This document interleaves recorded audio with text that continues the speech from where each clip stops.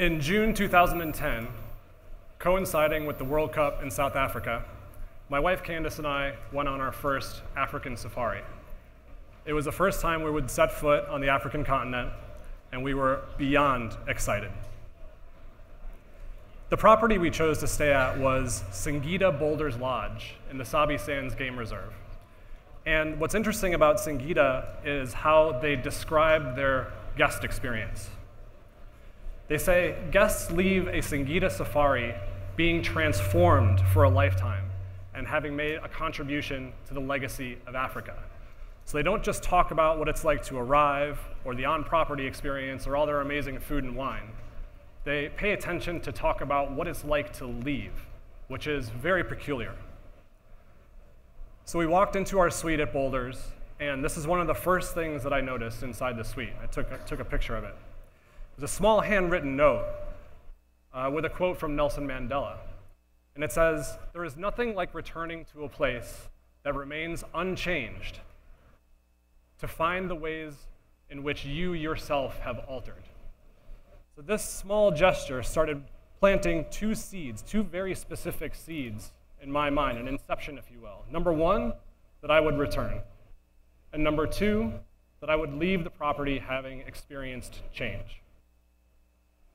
And a survey of some TripAdvisor reviews show how others describe their time on Singida properties as well. And many of them use the term life-changing. And many of them use language that is very, very deeply emotional. This individual said, honestly, I could go on forever about this. I cried when I left both lodges. It was life-changing. So what's going on here? How can we explain this type of phenomenon? How is Singida able to engage and make these deep emotional connections? What is it about being human that makes this work? So there's a number of unique characteristics of Homo sapiens, of modern-day humans. The first, we use imagery and decoration as a form of self-expression. No other species does this. We create specialized tools to complete specialized tasks. No other species does this. We celebrate our ancestors. We create rituals like decorating burial grounds. No other species does this. We decorate our home spaces to give ourselves a sense of order and peace. No other species does this. We create networks and venues for commerce so that we can buy and sell and trade with others, oftentimes complete strangers. No other species does this. But most likely, the unique human characteristic that drives engagement, like the one I experienced at Singida, is storytelling. The power to tap into the human imagination and make one believe. So this idea is explored in a book called Sapiens by Yuval Noah Harari. I recommend it. I don't agree with everything that's in it, just PSA. But it is worth a read for sure.